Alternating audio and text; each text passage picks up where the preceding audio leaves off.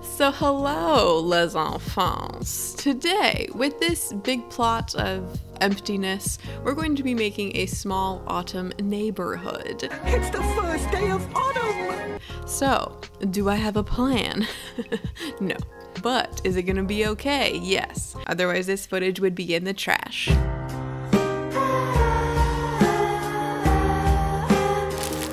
Anyway, so we're gonna begin by getting out our terraforming tool and putting Apple in her place, apparently. Okay, so before moving any buildings and spending your entire life savings, what I like to do first is map out where the houses are going to go. So I'm just marking out a 4x4 spot on the ground. I don't know why I filled this all the way in. It wasn't really necessary. Oh, hello.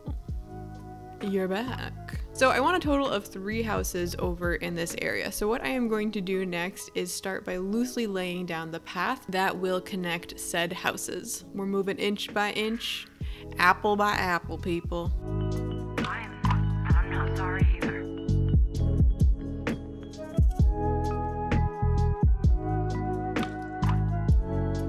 So down here, despite this being an actual trash dump right now, I like the idea of giving someone a beachfront view. So again, I'm just gonna sketch out where I kind of think this house is going to go, and sometimes that results in me quitting halfway through to move on to a different house, because this is how my brain works.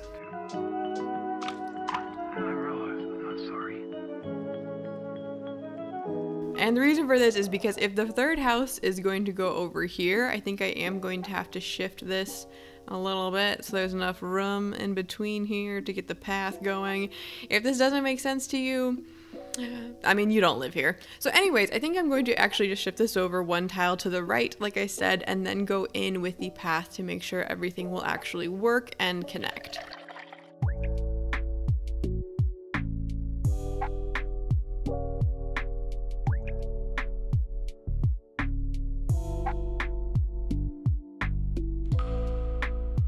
I have a loose idea that I want to make a couple outdoor seating areas, so I am going to leave room for those, but as you can see, I am also just making sure that there's a little bit of room available on each side and like maybe in front of the houses as well, so that I can jam furniture or flowers or scallops that I don't give Pascal. Boo, you whore. Just kidding, I would never do that. Point is though, is you can see that there is ample room available.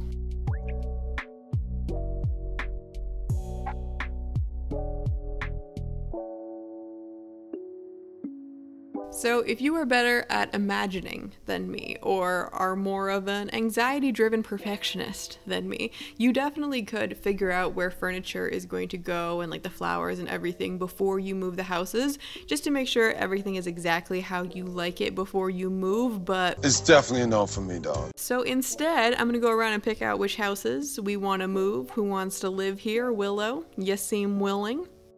And then just wait 100 years to finish filming. 3 days later. Alright, so as you can see, we've got all the houses in place. I also have the path down, or shall I say, the path. So next what I would recommend doing is I like to start by placing the foliage. So we're just gonna inch past Fang here and sprinkle some bushes and flowers around.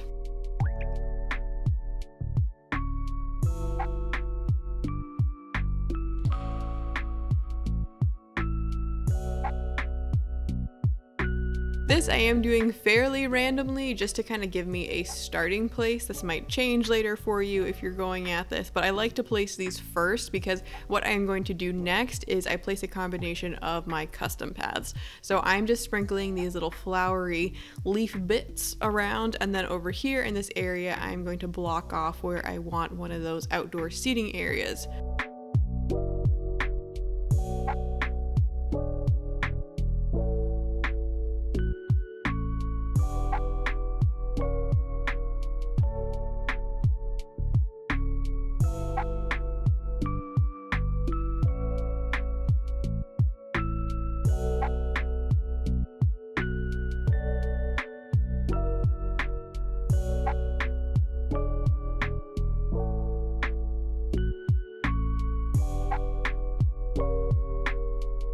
And finally, I like to again just finish everything up by adding a little bit more of these pieces. Again, you could just remove these if you want to later on, but I like to make sure that this is done so that I can pop any furniture down on top of it.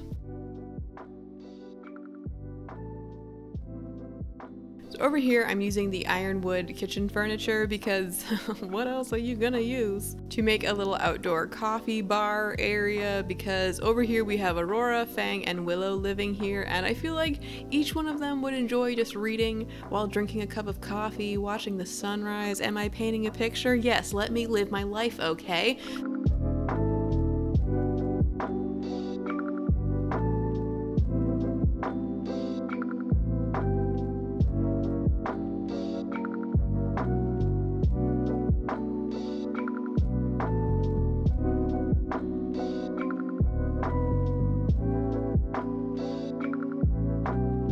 So I'm going to also block this area off slightly with just two little pieces of fence over here, and I'm also making sure to sprinkle lots of like lighting with these street lamps all around to keep, you know, the neighborhood safe, keep people seeing with their eyeballs, all that, before moving on to Fang's house. So for his, I am going to keep things pretty simple again with just a few pieces of fencing in the front, and then give him a little personal table around the side of his house in case he decides he just needs a grumpy corner.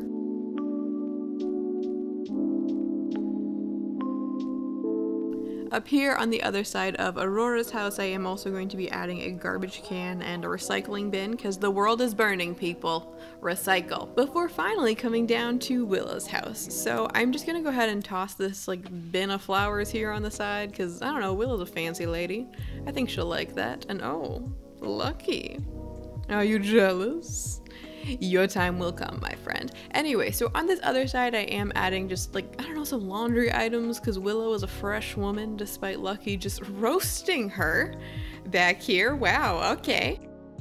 And finally, I'm going to like fling this brick well back here because I don't know, it felt autumny. Why are you so nosy anyways? And then these little peach chairs that I always want to call acorn chairs, despite that literally making no sense. So if you're trying to create something similar, obviously feel free to just like pause and screenshot, but if you're adapting this to your space, now is a good time, I feel, to go back through everything and just make sure you don't want to maybe sprinkle in a couple more custom paths and empty spots or flowers or whatever you might need just to tie everything together. But for me, we're calling it quits. So this is what everything looks like all together. I personally find walking through here makes everything feel cozy despite it being a million degrees outside. So I hope that this helped for you if you are trying to plan out some residential areas, or at least made you laugh, or if none of those things happened, well, at least you did it, champ.